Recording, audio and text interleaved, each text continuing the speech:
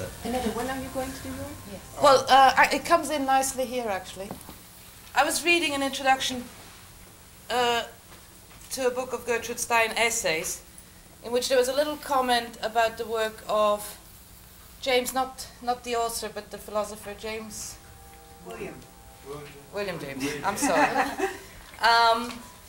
And there's a quotation about consciousness is continuous.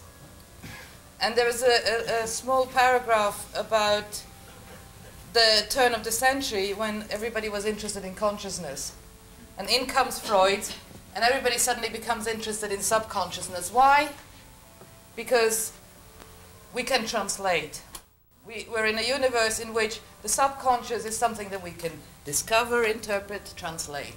But the continuous, the going on of the conscious, is not translatable. And therefore, all the scientific descriptive mechanism does not work for it.